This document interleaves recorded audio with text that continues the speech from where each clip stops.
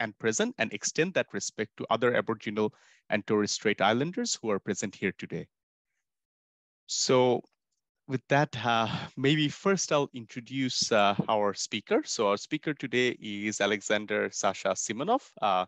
So a lot of you, those who are doing electrochemistry, you should definitely know about Sasha. You might be aware of the groundbreaking work he has been doing, but a little bit about Sasha. He's an ARC Research Council Future Fellow, and he's based at the School of Chemistry of Monash University.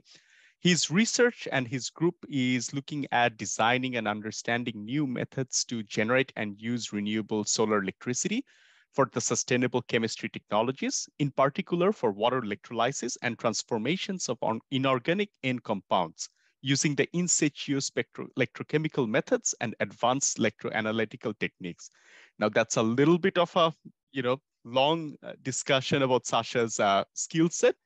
But if you want to see those skill sets in action, I refer you to his recent Nature paper that came out, or some of his other earlier works, his science paper on electrochemical ammonia production. So that's a little bit about Sasha. Now, the way we are going to run before I pass it on to Sasha is if anybody has questions or anything, please feel free to put it up in the chat.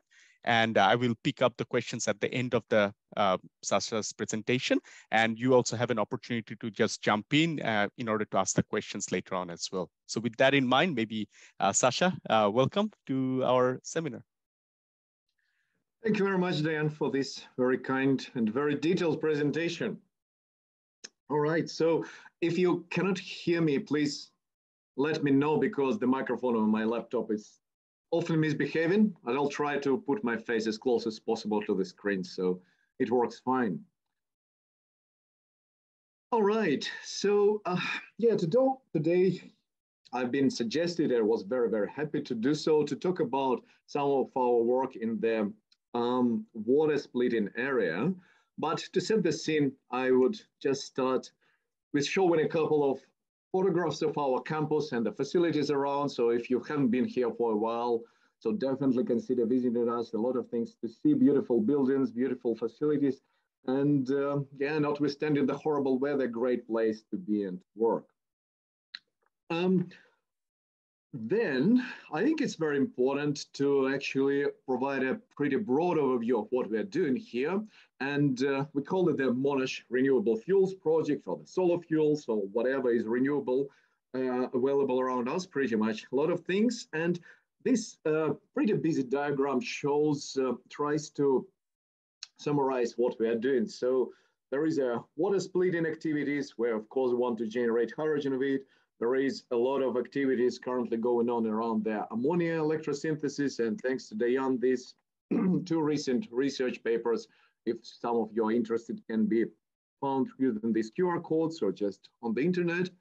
And then what we're also trying to do, we try to make use of ammonia to produce the fertilizers and through the direct oxidation of ammonia in the electrochemical devices and photo-driven in the photo-driven processes as well. So for the nitrate synthesis, for example, for the ammonium nitrate or potassium nitrate, which can be then integrated into flow systems and used, for example, on the farms directly.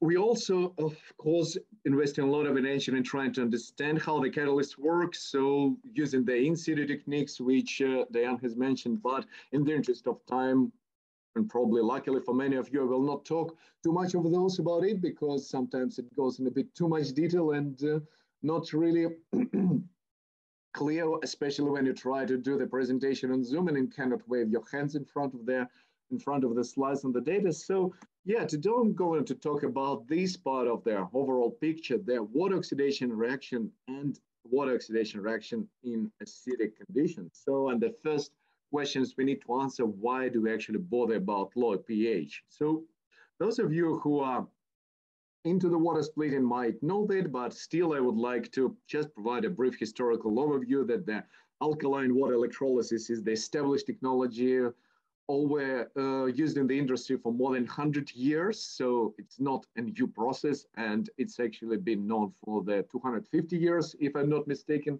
was discovered. And It's pretty well understood what their good catalysts there are. This nickel iron on the anode, nickel on the cathode, and its alloys. And that's how it typically operates with the current state of the art. So this is the voltage applied and the current achievable. But then we have another line here. This data taken from the Siemens website or one of their press releases, where they show the proton exchange membrane electrolyzer, which, as you can see, of course, offers immediately a lot of advantages in terms of its performance. And it allows the compact design and very pure gases and other important advantages like high rates of the hydrogen evolution reaction, immunity to CO2, very fast response. So everything is pretty much perfect about it, except the anode side. The anode side is highly problematic, and also the naphthalene in the middle is of course expensive, but I'm not sure that this is a huge significant problem anymore with all the exciting developments in the membrane technology which have been recently achieved. But what is actually particularly problematic with the anode is that the state-of-the-art catalysts there are all iridium based, and if we ask our geologist friends what iridium is, they will tell us that this is one of the most scarcest and most hard to mine elements in the earth crust, and probably many of it was just coming to our planet by strikes of the meteorites. So there are distant layers where there is iridium, then there is no iridium, then another distant layer. So this will probably all coming from space. So if you really want to mine iridium, we probably need to go to the space and find some meteorites, asteroids there, crack them, and bring it back to there. So it doesn't sound very easy to achieve. So therefore, we're trying to solve this. But of course, this is a highly challenging task. And the first thing you need to do, everyone needs to do before starting a task, is to identify the benchmark. So there is, of course, a huge amount of literature, and the PM water electrolyzer devices are well known to be already on the market, and they are operating for quite significant time. But still, when you're doing experiments in the lab, you need to understand what this benchmark performance actually is. And first, let's have a look at the chemistry of iridium. So on the left-hand side, I've taken the Purba diagram of iridium from the Atlas of the Electrochemical Equilibria, and that's the orange line represents the boundary, the lowest thermodynamic boundary, which we need to surpass. And we need to be somewhere here to make the water being oxidized. And it seems like we are more or less in the safe zone. So iridium oxide should be stable. However, this outstanding paper published by the team of scientists Kopa, Cherevko, and their colleagues, if I remember correctly, have done a very nice analysis of their different iridium-based catalysts operating in mild acidic environment at very low ambient temperature and at moderate potentials. And when they took iridium oxide, just crystalline, highly crystalline iridium oxide, they observed continuous decay in its activity by the order of magnitude only on the time scales of several minutes.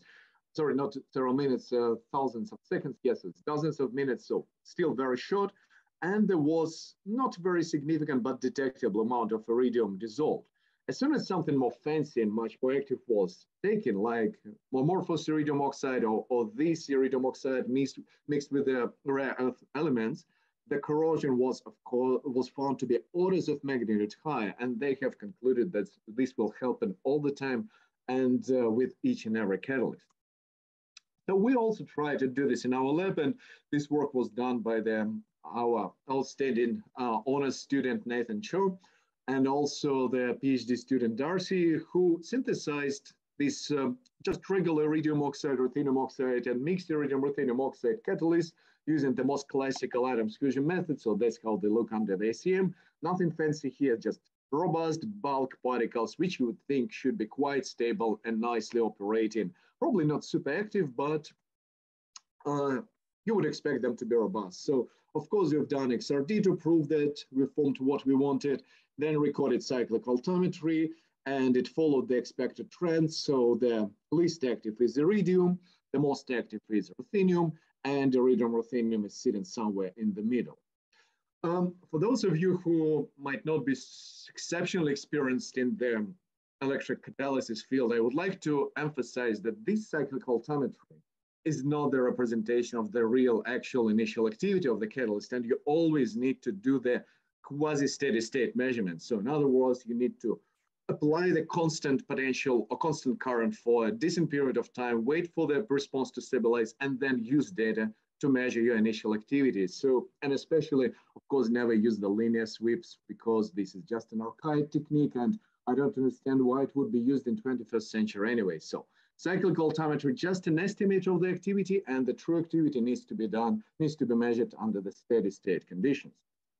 Talking about the steady state, we took this catalyst and applied constant current density. In this case, it was 100 milliamps per centimeter square at ambient temperature at 80 degrees and followed the response. So, and we found that iridium oxide started to degrade immediately, but you should know that this is actually an hour time scale. So it operated a while and then was approaching closely the background activity of our platinized titanium support electrode, but it didn't degrade completely. And there was a significant amount of the material dissolved. At 80 degrees, the activity was lost essentially down to the background level after around 40 hours.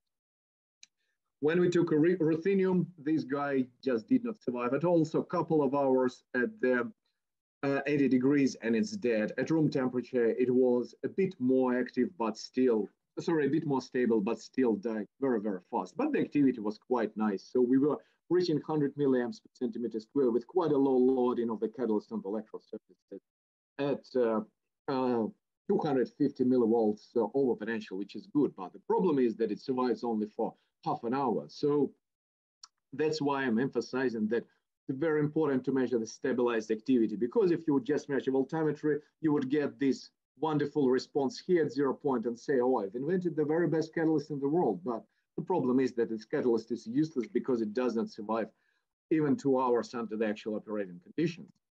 Then the mixed iridium ruthenium system was somewhere in the middle between the two guys, again, quite explainable.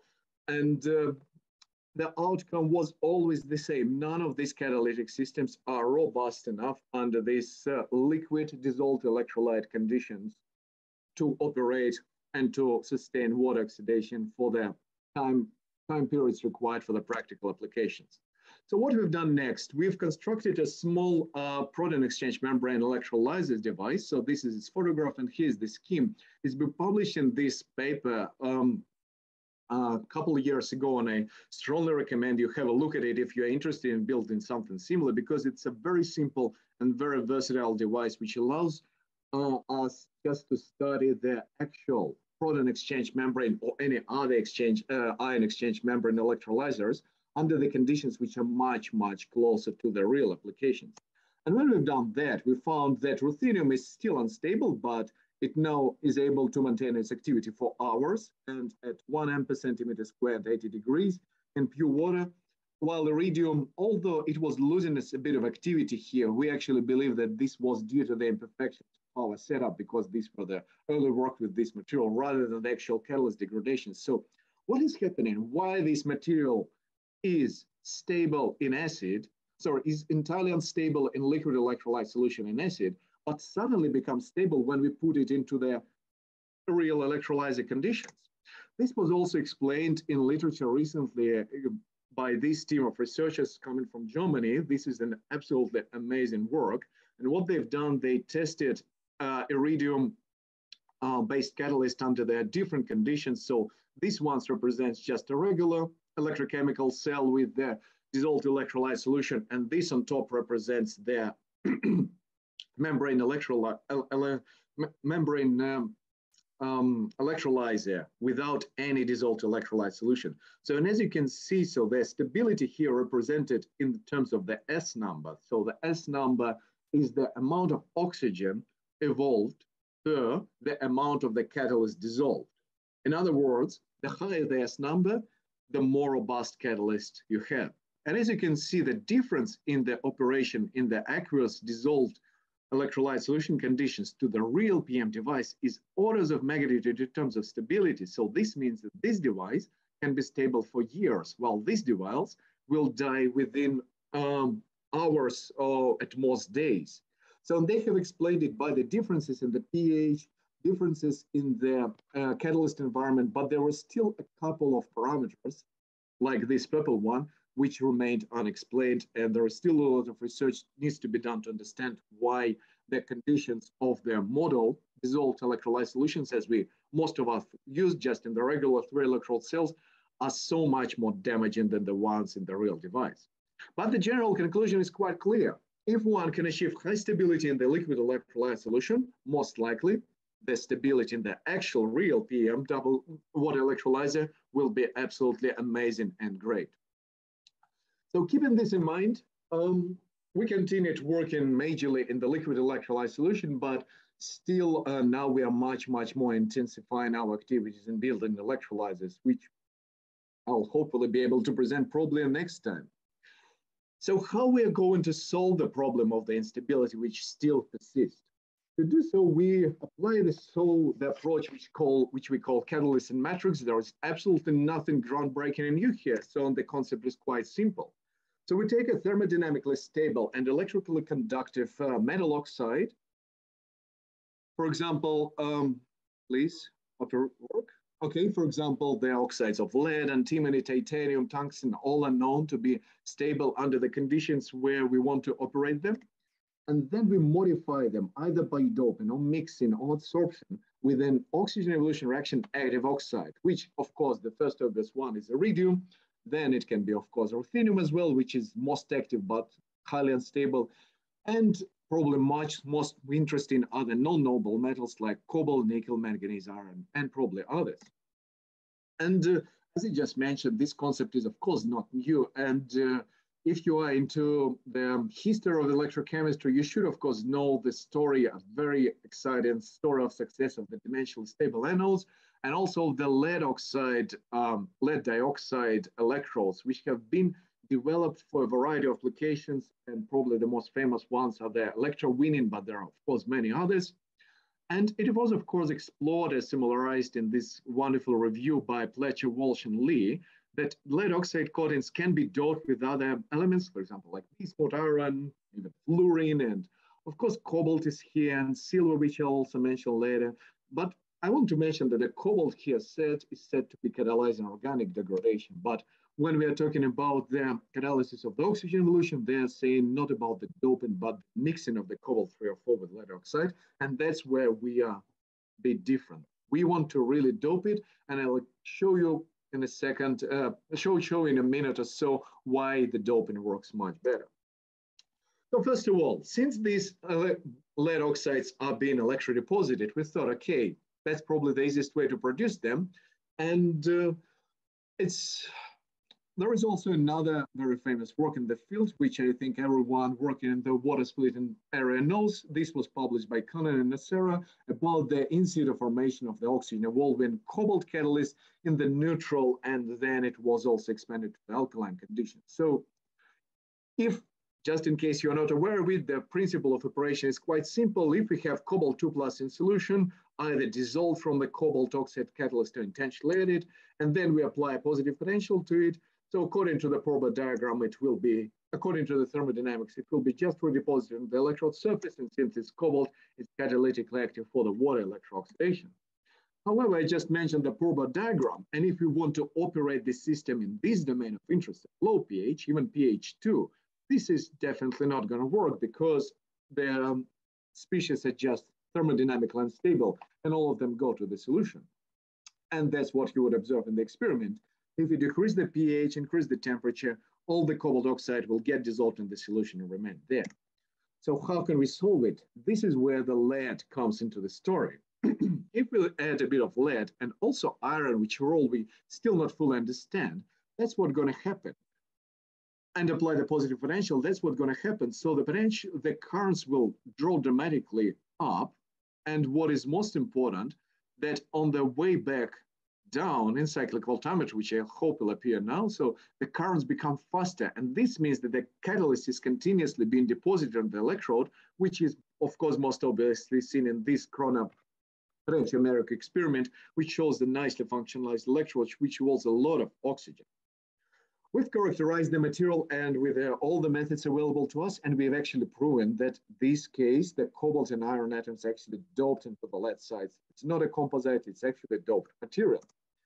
And what is good about this material is that it just maintains its efficiency and activity indefinitely. It never ever was observed to degrade. And as you can see, we apply positive potential here, it only improves in the activity.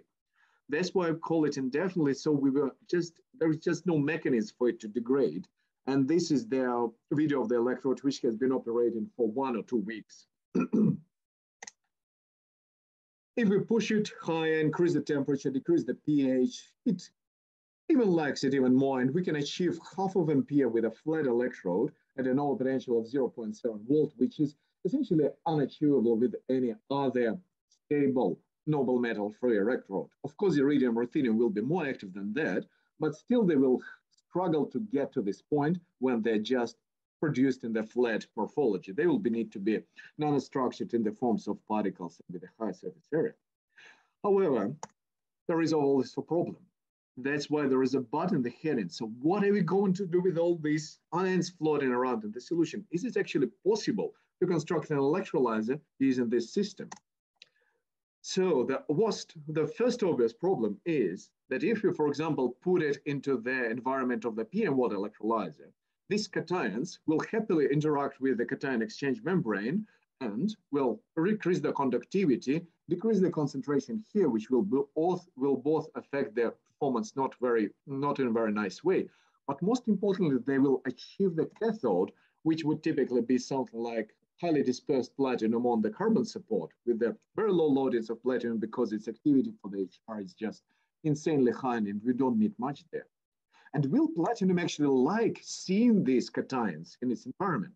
So we try to understand it by just investigating a platinum electrode in the presence of the precursors of the cobalt iron lead iron catalyst.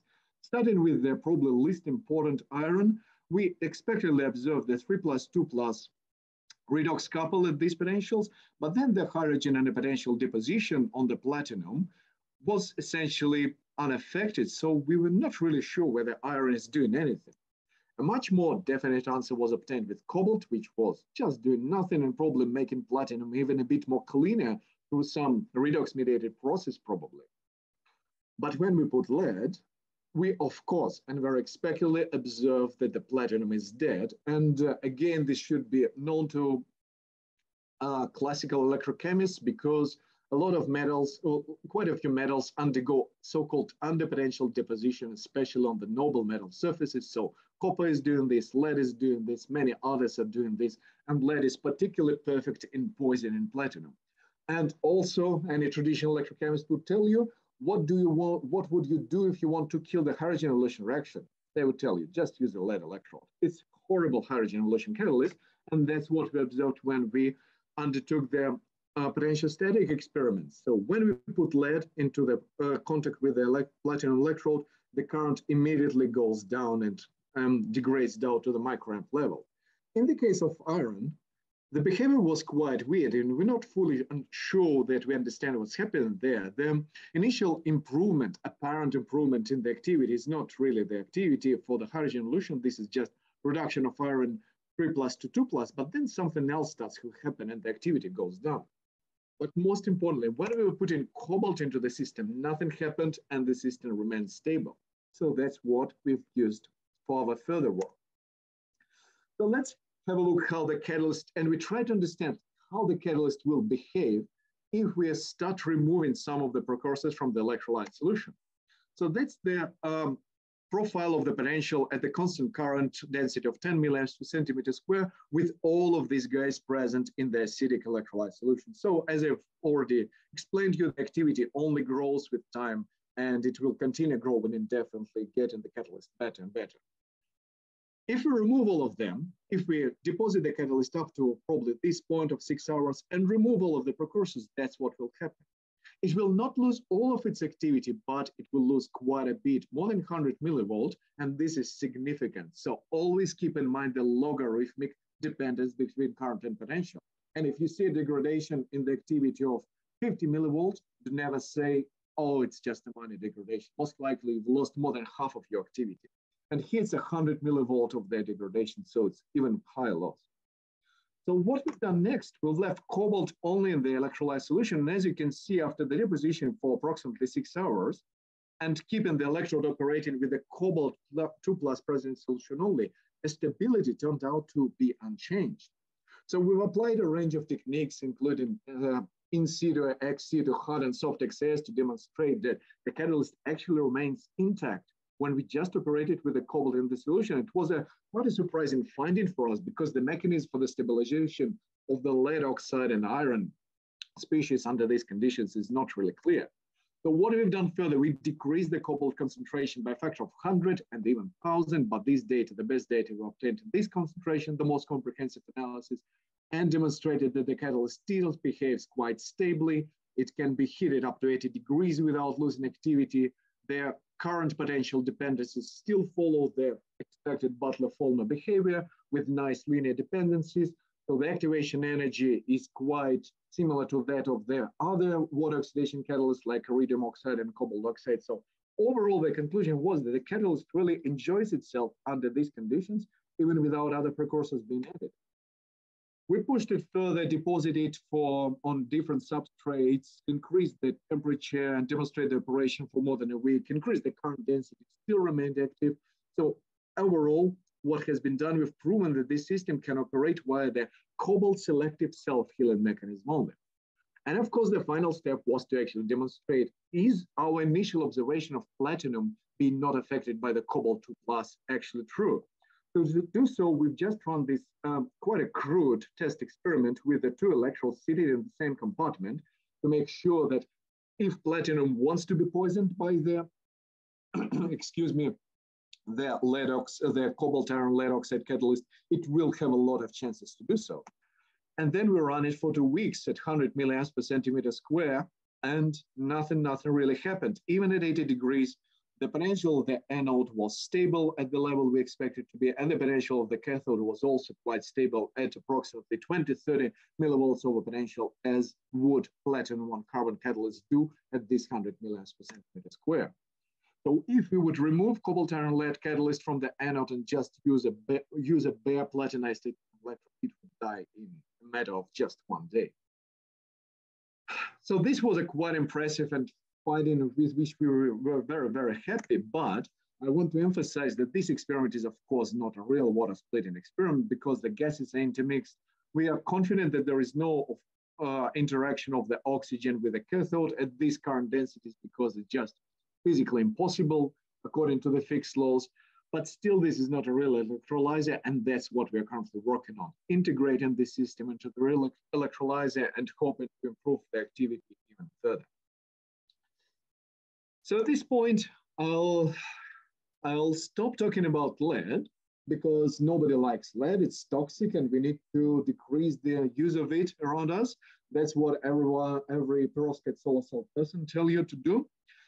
And we were also trying to find alternatives for lead, notwithstanding all of its amazing electrochemical properties. And if one thinks of an alternative to lead in the periodic table, the first emitted gas would be bismuth.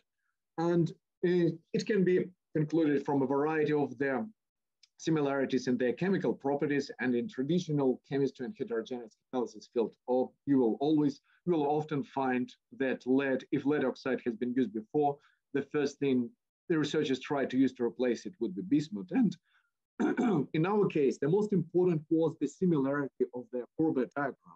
As you can see, they're qualitatively very similar, suggesting that if we can make lead operate in there as a highly acid-stable conductive matrix for a catalyst, there might be possibility to do the same with bismuth, although the potentials required to produce bismuth oxide according to the thermodynamics are a bit more positive. So nevertheless, we dived into this adventure and tried to electrodeposit bismuth together with cobalt as well as with other transition metals, but cobalt worked best again. In this case, we had to apply different conditions because bismuth was a bit more challenging to electrodeposit, but nevertheless, we achieved some deposition of the film on the electrode surface and then put it into the solution where no precursors were added, just pure sulfuric acid solution. And we observed quite a weird behavior. So we started off with a very positive potential, like 2.5 volt, and we were discouraged by that, thought, okay, nothing works. But then we were quite patient enough to wait for a couple of hours. And what we observed was that the potential was progressively decreasing over the 2 hours quite rapidly, and then was operating stably and further improving and improving with time over the 2 hours or even over the 2 days or even longer time scale. And in parallel with that, we observed that the intensity of the coloration of the electrode, so shown here as the UV spectrum and also shown here as the photographs of the electrode, continuously intensified. So we concluded that bismuth is progressively oxidized during this process and the electrode is actually roughened. We also observed that very unexpectedly that the tin from the tin oxide, fluorine-doped tin oxide electrode actually gets dissolved under these conditions, enters into the catalyst and makes it more stable. And then we challenged the material even further. So we undertook the on-off experiment and ran it for more than a week again, as you can see here. And the activity was again found to improve further and further. And eventually it was actually approaching that we observed for the cobalt iron lead system, not as active as the latter, but still closely approaching that.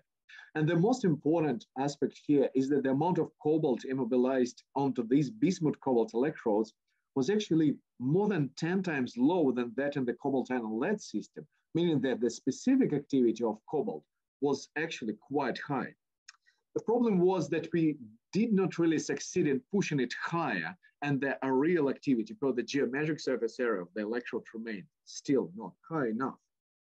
Therefore, we thought, if we cannot stabilize cobalt within the bismuth matrix, probably we should take something that can be stabilized on its own at positive potentials under acidic conditions, and at the same time being catalytically active for the oxygen evolution reaction. And among the possibilities, except for iridium, the one which attracted our attention was silver.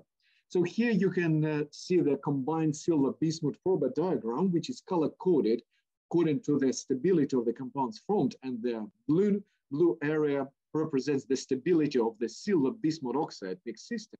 And as you can see, it is quite stable in the area we need to operate it. So we dived into this adventure again and tried to test how silver and bismuth would behave together in the electrochemical environment under the water oxidation conditions. When we took just bismuth 3+ the solution, we expectedly observed essentially no catalytic activity in the cyclic voltammetry. When we put silver into it, we observed the increase in the currents. The activity was there, but not as good as we wanted. But most excitingly, when we mixed silver and bismuth, we got it a significant improvement in activity. And again, similar to the cobalt and lead, the performance in the backward cycle was much higher than in the forward one, meaning that the catalyst was continuously produced on the electrode surface and improving in the activity, which was, of course, further confirmed in the steady state experiments. This dark blue curve demonstrates how it improves the activity. But most importantly, again, when we removed all the precursors from the solution, this system just remains stable. So this light blue curve demonstrates that it's just stable in pure sulfuric acid with absolutely no precursor added, in contrast to the cobalt 2+ precursor we had to add into the other system. Before and after, electrode looked approximately the same very dark colored coating. And then we ran it for more than a week, again, super stable and highly reproducible. And we also had a look, of course, we were curious what's actually happened into the electrolyte solution, and we analyzed it. And we found that initially, there was, of course, no silver and bismuth in the solution, but after a couple of hours of operation, there was some dissolved, but this amount was very, very low and remained constant after the 2 hours. So the equilibrium between the solid and dissolved species established quite rapidly. And that's why I have this no in the inverse commas in quotes in the heading, because it's impossible to have no dissolved precursors. Any catalyst will dissolve, as was shown for iridium, as we showed for the cobalt iron lead, and as we are showing here for the silver bismuth oxide. So there's always an equilibrium between the solid and dissolved species, and the status of this equilibrium always strongly depends on the temperature and the pH. So activity was still not super high. So what we try to do, we try to apply just a regular trick of full electrocatalysis researchers. Let's just take a high surface area electrode and put our catalyst on top. So nothing fancy here, but still worth trying. And what we've done, we took this nice platinized titanium felt and increased the temperature. And by doing so, we've pushed the activity by more than 200 millivolts as compared to the flat electrode, and increasing the temperature also provided this improvement shown on this graph. And most importantly, again, the system was stable, operating at 100 milliamps per centimeter squared, 80 degrees in the half molar sulfuric acid without loss of any activity. Moving forward, another matrix which we are very, very curious and which is also known from the DSA field and from the electrowinning is antimony, but it was not investigated for really intensively. And we were quite curious about it because antimony oxides present actually the most perfect combination of the properties required for us. They're perfectly stable, electrically conductive, and can be synthesized in high surface area. We initially thought that we can electrodeposit them, and we indeed succeeded in doing so, but their performance was not that great. To our surprise, we still don't understand why. Therefore, we came up with a quite a simple chemical synthesis solution approach where we just preheated the solutions, dropcasted them onto the electrode substrate, and then heat it under the quiet temperature. And we were able to obtain this mixed manganese antimony, cobalt antimony, and ruthenium antimony catalyst coatings, which we characterized again using all the methods available to us. And we've concluded that in the case of the cobalt antimony material, we produce actually the target cobalt antimonate phase with this beautiful trirotile structure. And in the case of the manganese, the structure was not that well defined. Quite a few manganese antimony bonds were missing, but still the manganese antimonate phase was most likely present there. And in both cases, there were admixtures of the individual metal oxides, which were, however, removed after the oxygen evolution reaction test quite quickly.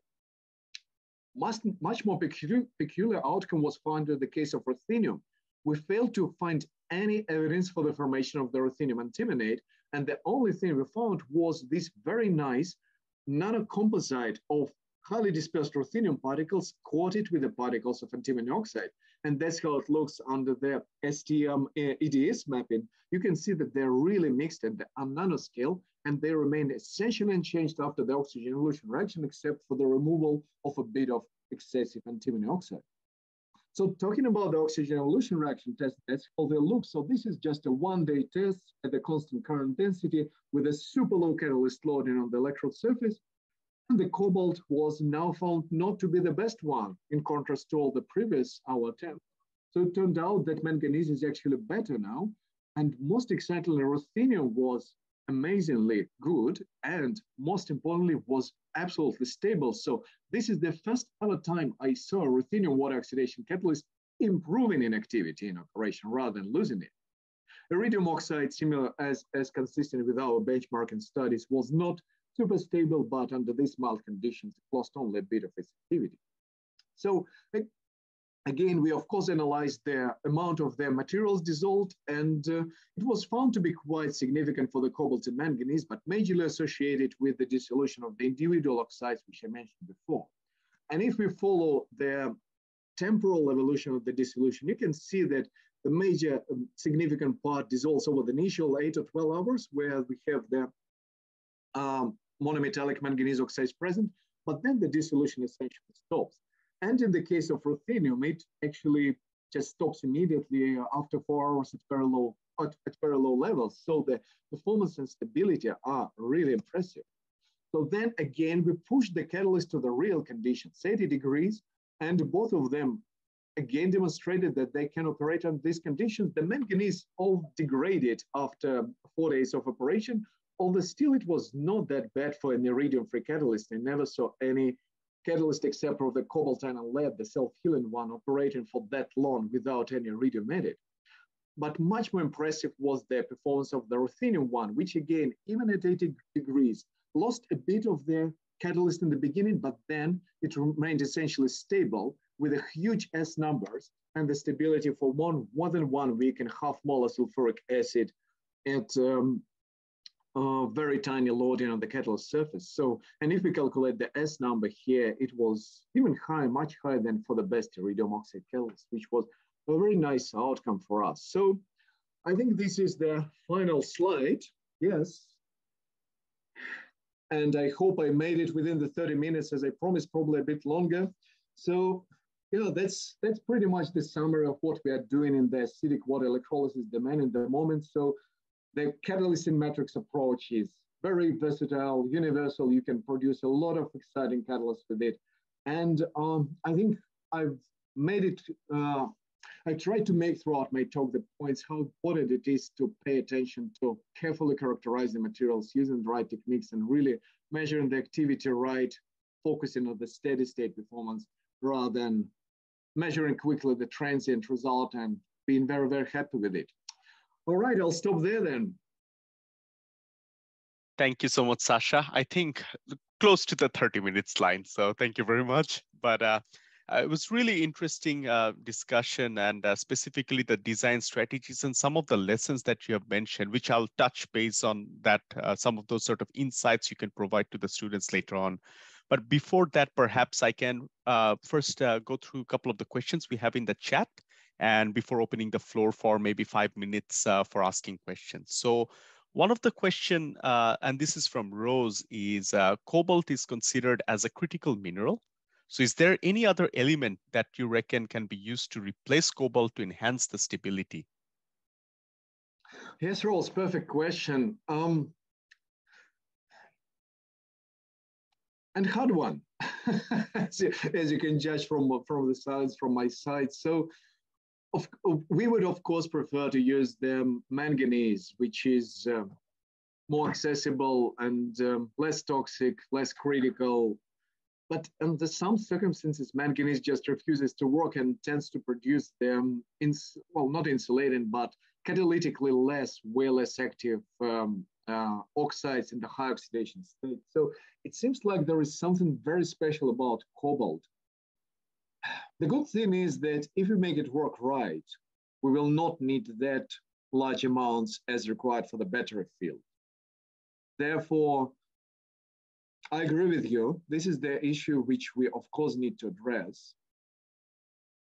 And never forget about it. But if we are in the situation where the choice is whether we're using iridium or cobalt, I think the answer would be let's try to go ahead with cobalt and try to minimize its amounts, for example, by combining it with manganese. All right, thank you, Sasha. Kamran has a question. So it's on, is there a time limit to the performance of the bismuth Ag mix? So will the stability decline at some point? Yeah, that's a very interesting question. We were absolutely surprised by the behavior of this system. I was actually super skeptical when I was suggesting Darcy, the PhD, outstanding PhD student who've done this work. I was suggesting Darcy, okay, let's take it out of the precursor solution and just see how fast it dies. We were confident that it will die within a matter of hours. But this system just amazed us. It remained stable, and we operated it at, as I demonstrated, quite high current densities. We never observed the degradation. So the only way it can degrade is if this tiny concentration, the nanomolar level concentration, as I showed you, from the electrolyte solution will be lost in some way. And there are, of course, mechanisms in the electrolyzer for this to happen. That's why most of the anode catalysts have these limitations. And this needs to be actually taken into account when an electrolyzer is designed. Even the iridium one, all the redeposition of iridium on the platinum surface is not that horrible. Iridium is still a potent hydrogen elution catalyst. It's still not good either. It kills the membrane. It still decreases the performance. And there is a work which demonstrates the damaging outcomes of this anode catalyst degradation on the cathode and on the membrane. This is quite well understood in the electrolyzer domain, both membrane-based and the traditional diaphragm-based alkaline system. All right, thank you, Sasha. Another question coming up in the chat is that what mechanism is changed for the ruthenium sites in the antimony ruthenium mix to experience the improvement in stability? Yeah, that's what that was another amazing result which we never expected. When we were trying to do XAS, well, not trying, we were just doing XAS on this material, and we record the first Zane's data set. We look at it and think, okay, most likely we just mix the samples. It should be just ruthenium oxide benchmark. Sorry, the reference material. We threw away the sample, prepared a new one, and we observed exactly the same ruthenium O2 response, and we couldn't understand what's actually happening. And that's where the TEM helped us. So we also, if you have a look at the paper, there is, yeah, of course, what I've shown was probably, I don't know, 1% of the results. So we've done a lot of theoretical work thanks to our wonderful colleagues from IIT Bombay,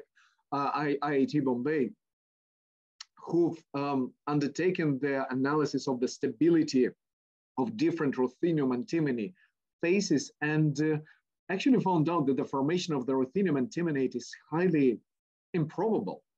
And the only way we can combine the two is the mild doping of antimony into ruthenium oxide or ruthenium into the antimony oxide.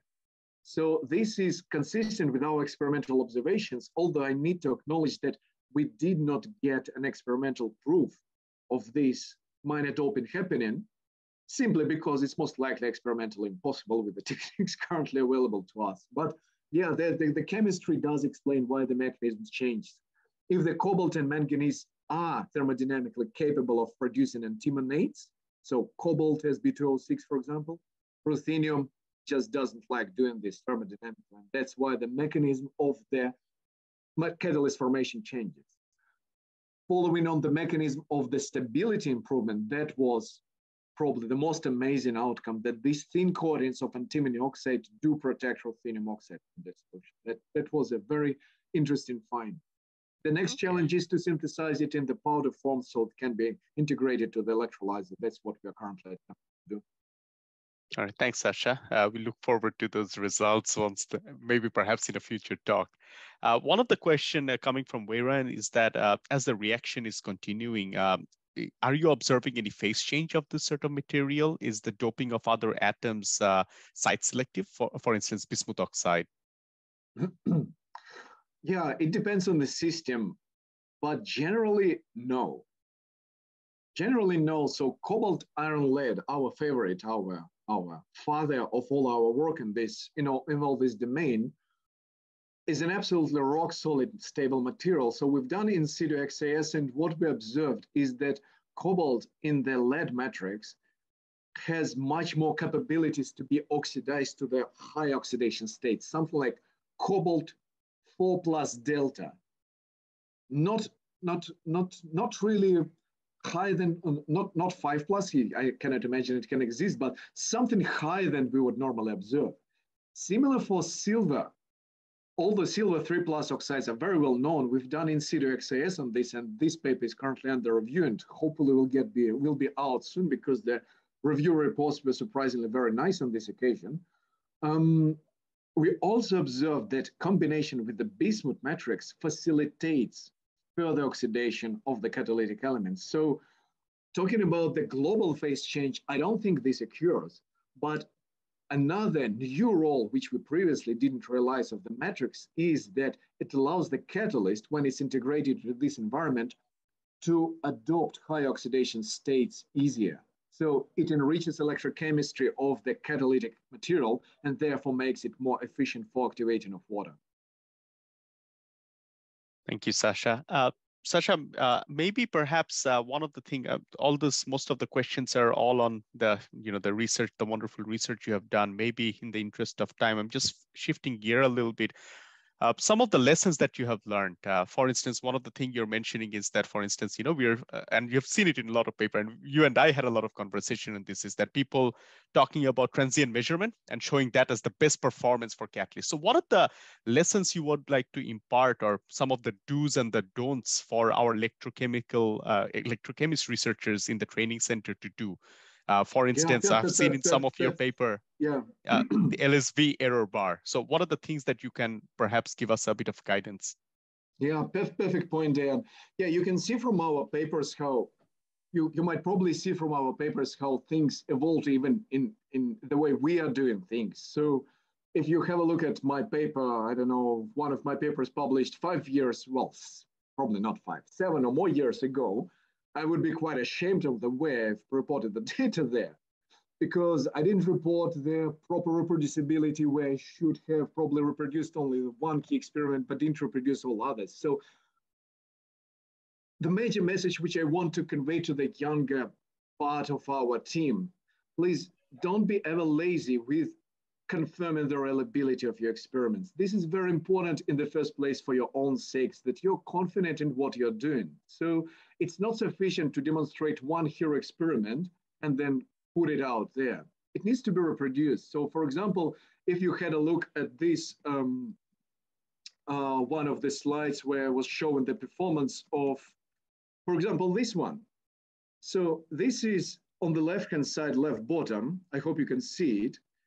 It's not just a line. There is something around this line. And someone might think, oh, it's just the experimental noise. No, it's not noise. It's the standard deviation calculated for 3 repeats of this experiment. So, and these experiments are week long. So given the importance of this result, we were not comfortable with just reporting 1 week-long experiment. We undertake 3 week-long experiments, and we report the data as mean plus minus standard deviation. So when we've done that, we were really confident that this very unexpected behavior of this catalyst is actually true. And you might be surprised by how frequently this is not the case. So there might be a one-off wonderful experiment where everything works perfect, but then you try to reproduce it and it never works as good as it did in the first instance. And this is not the end of the world. This is the part of the science. That's how we should address all our problems. We need to make sure that we're addressing them reliably and we're applying the correct techniques. So we always achieve the quasi-steady state performance. Then we torture our catalyst for as long as we need, for hours, depending on the system, days, weeks, and then we reproduce this again. So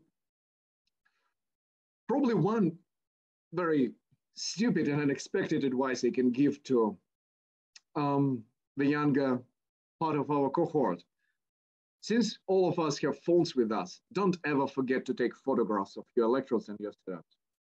This is what I've learned a lot over the last 3 years. So for example, now, well, for example, we're publishing this silver bismuth work, and one of the questions from the reviewers actually suggests to do the reproduction of one of the longer experiments. And it would be much simpler to answer these questions if you would have a photograph of this electrode. And Darcy just forgot, the PhD student just forgot to take it. So you would find it very, very useful if you take photographs of your setup all the time. And when you someday notice that the experiment is probably behaving strangely not as the others, you can have a look at these photographs and find out, oh, actually there was a bubble sitting on the electrode surface. That's why the performance is better, worse. So yeah, this is probably absolutely unrelated, but I just want to emphasize this is very obvious, but very frequently overlooked trick. Thank you so much, Sasha. I think the insights and the tips that you have provided, that would be very useful for everybody's knowledge. So the recording would be available. So you can find out, there was a question about one of the DOI number for one of the papers. So those can be found through that recording. So thank you so much, Sasha. Please, would like to take the opportunity to thank Sasha on behalf of everybody, on behalf of the training center. This was very useful, and we have learned a lot. I personally have learned a lot, and look forward to working a lot closer with Sasha. So before Thank you very much for up, having me here. It was a pleasure talking to all of you. Thank you. Before we wrap up, maybe just letting you all know that our next presenter in August webinar would be Jeremy Stone from J-Power, and he would be presenting on the HESC project, so which is the Hydrogen Energy Supply Chain project, which is based in Victoria, looking into exporting, or Australia's only exporting facility right now, to Japan. So that will be on the 26th of August from 12 to 1 p.m. And if you need more information, please refer back to our website. But in that note, perhaps 3 minutes before maybe the ending of the time. So thank you all for coming in today.